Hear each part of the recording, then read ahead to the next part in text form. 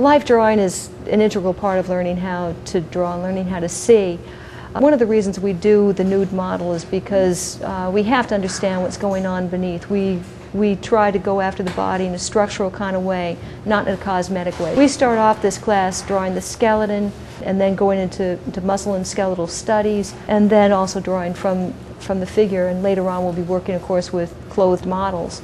It's part of our Foundations program. For a student to get an associate's degree, they need to have the figure. They need to be able to draw the human form. This particular drawing class, I really like studying human figure because you need to draw it all the time, and because it helps you see other objects. It's pretty interesting. You find out a lot about the human body that you didn't know, or you couldn't recognize if you don't know how to see it correctly in order to draw it.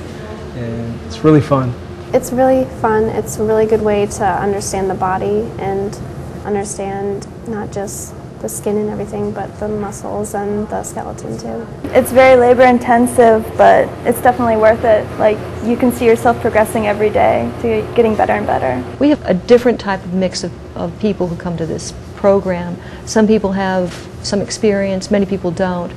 But the community can come here. You don't have to be an art student to come here, so you can pick up on skills. One of the biggest problems I see with some of the artists who come is that they're so used to drawing the figure incorrectly that it looks right to them. A class where you have many good students and instructors helping you out can really help you see things differently. We have some just great people modeling for us, so it's a very comfortable culture to draw in, academic but professional and fun.